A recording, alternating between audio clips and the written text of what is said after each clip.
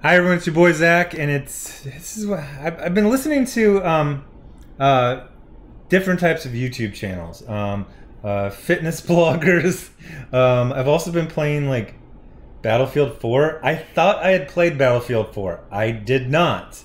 I kind of mentally, my memory separated some of the levels from Battlefield 3, and I thought that was 3 and 4. So I started playing it, and it's amazing.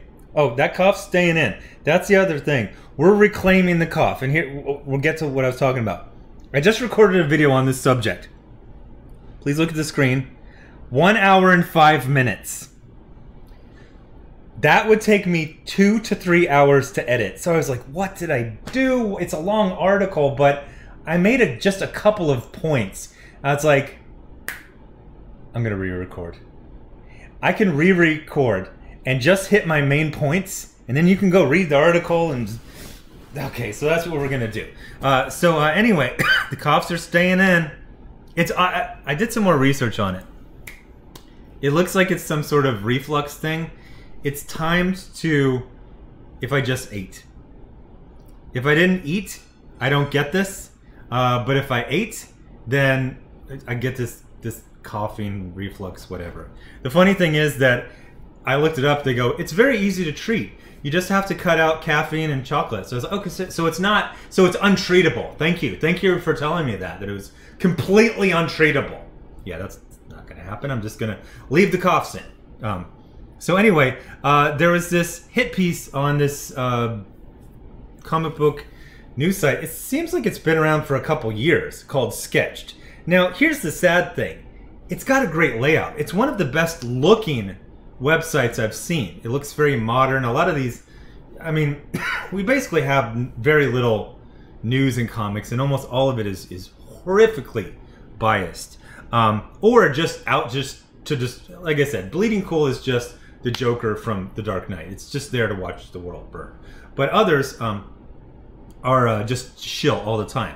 So this is like the new Jack shilling. So, you know, for years they ignored crowdfunding and they made fun of it, but now they're basically signaling to companies and creators like, hey, crowdfunding is allowed if you do it on Kickstarter.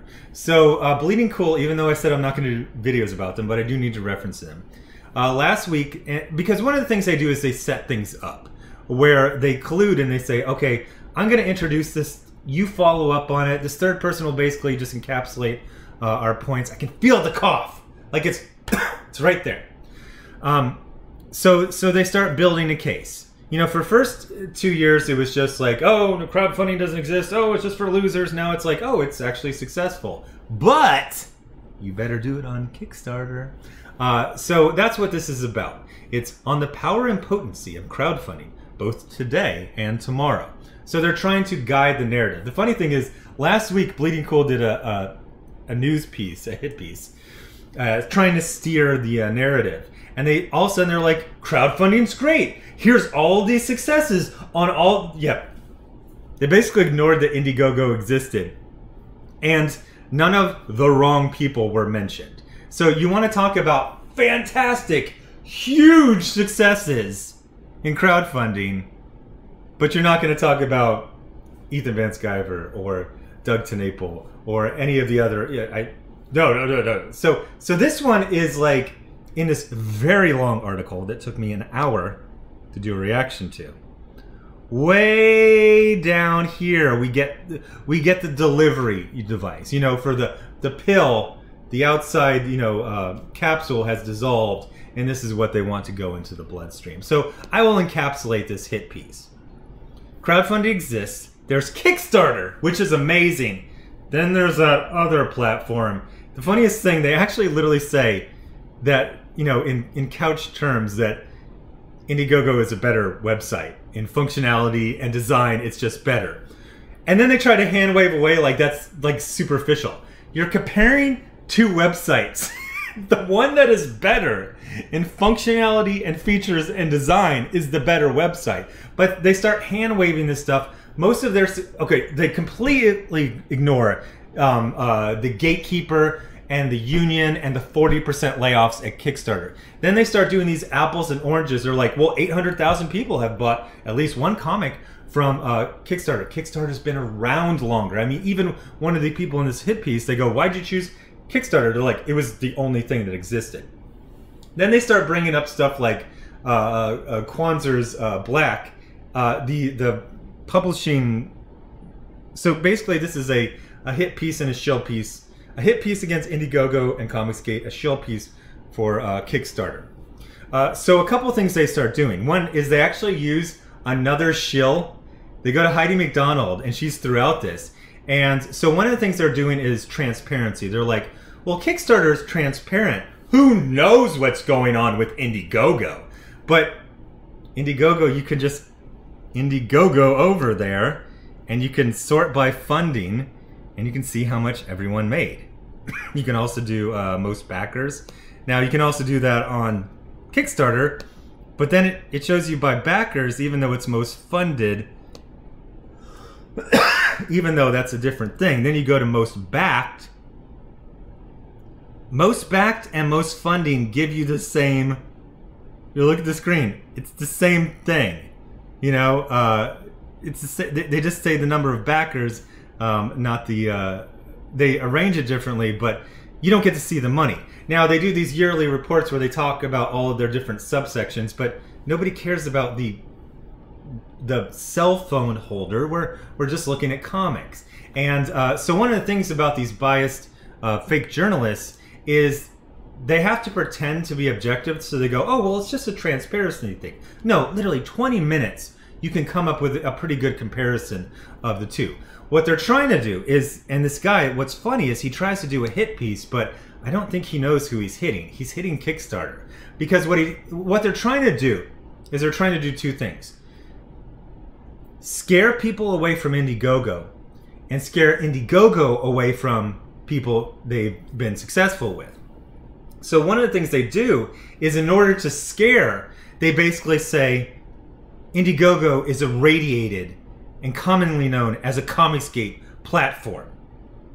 So you want Indiegogo to just kick off everyone, because you just said if you're on Indiegogo, you're Comicsgate or Comicsgate adjacent, even though this Piccolo guy, he hates, look at this, just at the top three, you got Ethan and Doug, who they both hate each other.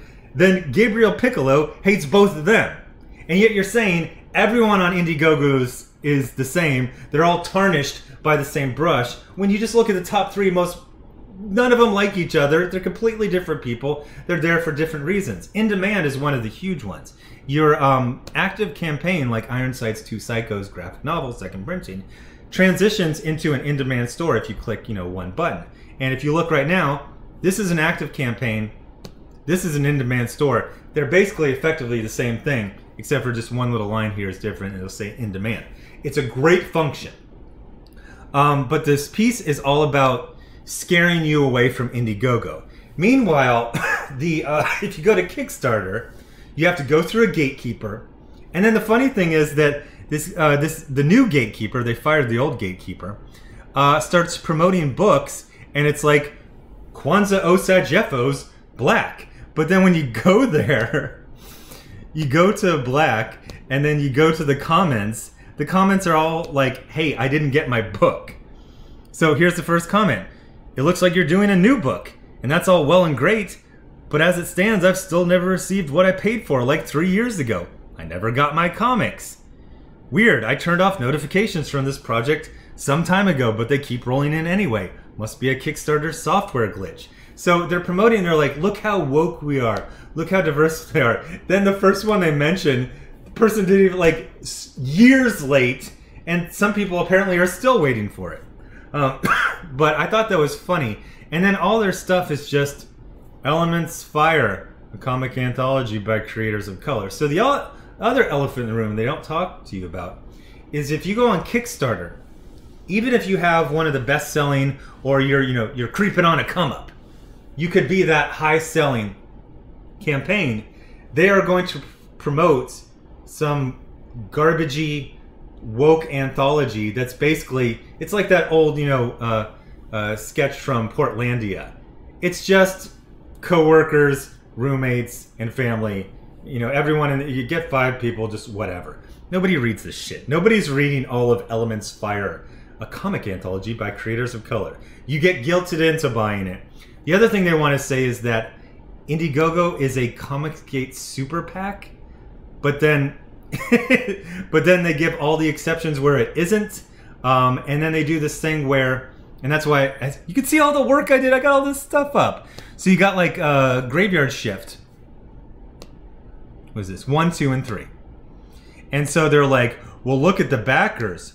So they start doing this weird like apples and oranges of comparisons, but then they're like, so this is really just a super PAC. It's just a way for people to give to things that they're not really interested in just to support Comicsgate. But if you look at this, if you're smart like John Malin, and you don't kill all your characters in your second book, you're gonna go up every time. By the way, the Jawbreakers are coming back. I've been convinced of that. They're coming back. They're gonna be a little different, but they're coming back. Devil Dog's coming back. Hell Priest is coming back. There will be another Knife Hand. And you're gonna be shocked at who it is. Oh boy, did I learn that lesson. But you see Graveyard Shift, $106,000 with 2,045 backers.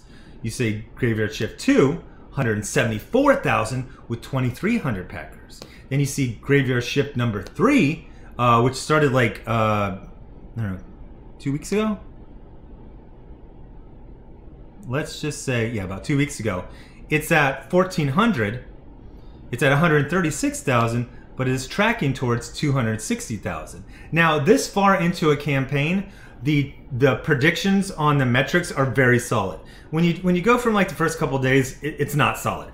But this stuff is. And you know, he can still pull more, you know, surprise, extra perks or whatever. So I think it's very easy that it's going to do 260,000. And so this is incredible growth. If you don't kill your beloved characters, oh boy. Hey, Ethan, kill off Cyberfrog and Salamandroid. That'll, oh boy. I'm sorry, I got a little Ryan Johnson, you know, galaxy brain with it. They're coming back, trust me. And I guarantee you, the 4th Jawbreakers book after Grand Bazaar will sell more. Because Grand Bazaar is like, yeah, you killed all my favorite characters, dumbass. Well, it's like their origin. Yeah, but I know they're gonna die. Well, I mean, the heat death of the universe will kill us all eventually, so whatever. So they basically do a bunch of apples and oranges comparisons, but they're doing one thing. They're saying crowdfunding is okay now, but you better crowdfund on Kickstarter. They're also trying to scare Indiegogo. I'll just show that one because this one is just like, it's very like emotional blackmail, nutrient dense. So they say, the question from there becomes, does Indiegogo know about this? Due to their lack of response, it's impossible to say for certain. However, they're a tech company, which tend to be all about data and emphasizing what succeeds. It's hard to imagine they are unaware. So what you see here is very, I'm going to scroll or zoom in on this. When they say, does Indiegogo know about this, they're giving them an easy out. They're saying, look, we're coming after you next. So this is your chance to say, we didn't know about Comicsgate. We didn't know about Comicsgate adjacent. We didn't know about Twitter cooties. Oh my gosh. But here's the problem. You've also said that basically anyone on Indiegogo is irradiated as CG adjacent, except for some very small exceptions, but it's still bad. So what's Indiegogo supposed to do? Cut every single book they have to hope they get people from Kickstarter? But you're still, like, they could kick every single person off of Indiegogo. They'd still be getting hit pieces. Well, you know, Indiegogo kicked all the CG projects off, but they did work for them for 2 years. So, yeah, you're still going to be trying to destroy them. The problem is what you're saying about Comicsgate, it's stupid. You go there, you get... Ethan is very proud of Comicsgate, and he loves it. He talks about it all the time. I think Doug TenNapel was into it for a while, but I think it's been like a year and a half, and he said very specifically he is not Comicsgate. And Gabriel Piccolo hates them. So how is this a Comicsgate platform? Not even getting into all the facts of the hit piece stuff is not true. Here's the deal. Mainstream comic book industry shills. Yes, I'm talking to you. You, among others, have helped destroy the direct market by hunting for phantom Nazis that don't exist. Now, people have escaped, and they've gone to crowdfunding. And you infected and infested Kickstarter, to which they had to fire 40% of their staff. Indiegogo is successful because they take basically anyone. You can be current CG, former CG, you can hate CG, you can be Jim Lee, who, as far as I know, has never mentioned even being aware it exists. Indiegogo is an actual progressive, inclusive platform. It is not gatekeeping far left extremists. So they are naturally going to be, and then it's just the better website. It works better. It looks better. So, boy, what am I at? Like 15 minutes? Jeez. I would have been 1/8 of the way into editing that other one. So just to reiterate, the Shill comic book media, journalists, are they've got some new shit they're on, and that is that comics is okay, crowdfunding is okay, but you have to do Kickstarter. And why? Why would you want to go through it when some woke bullshit anthology is going to get all the staff picks? You're going to be ignored. You don't get to do an in-demand store. You got some website that... I used to back projects back in 2012 on Kickstarter. This looks effectively almost exactly the same. So who are you going to believe? This Shill Media hit piece or your own lying eyes? Indiegogo's a great platform. There are some advantages to Kickstarter, but this whole cooties bullshit does not exist in the real world. I'm telling you, my favorite parts about being in the comic book industry, being in the comic book business, is talking to people who aren't in it. I love ordering tape and ordering boxes and talking to the different shippers about their different programs and this and that, because everyone else treats their business like a business. But these Shill hit pieces, these eternal middle schoolers, want this to be a middle school lunchroom. It's fine to work on Indiegogo or Kickstarter. Here's the deal. I can say that, and I'm fine. None of my friends will destroy me for saying, go to Kickstarter if you want. You would be destroyed by your friends for doing the opposite. So who's really in the inclusive group? And who is really on the wrong side of history? So anyway, thanks for watching. Subscribe, make sure you're still subscribed. Hit the bell for notifications. Thanks to everyone giving to the GoFundMe, the Patreon, and the Indiegogo. Cough, cough, cough. I'm not editing shit. Just gonna upload this and be done. Expendables Go to Hell graphic novel. Ironsight's Two Psychos graphic novel, second printing. And then we got Graveyard Shift Volume 3. That's doing fantastically. There's great, fun stuff. Enjoy the book. Have your... I forgot to make this. So one of the things they were saying, they're like, well, look, Graveyard Shift... Well, they didn't use this as a specific example, but they're like, that one's $51 per pledge, and then the next one is $73, and then the third one is $95. Really makes you think. Or, in the first one, he only had one book to sell. In the second one, he had 2 books to sell. The bundles are... People love the bundles. Look, I got the bundles for Ironsight's Two Psychos. I've sold 18 of the book by itself. I've sold 184 of the bundle. You go on the live streams, you talk about the characters, you know that Ironsight's 1 and 2, although they are both complete stories in and of themselves, one leads into the other, and so people go, yeah, I'll get 2 books, I'll get 2 pinups. Your boy Zach's delivered on... How many have I delivered on? I think I delivered on 7 or 8 so far. Yes, I've got 12, but 2 of them will be out very soon. But they've seen us deliver. So this is their latest attack. They're trying to scare people away from Indiegogo and scare Indiegogo away from successful projects. The problem is that Indiegogo is an actual business. It's not a lunch table in a middle school lunchroom.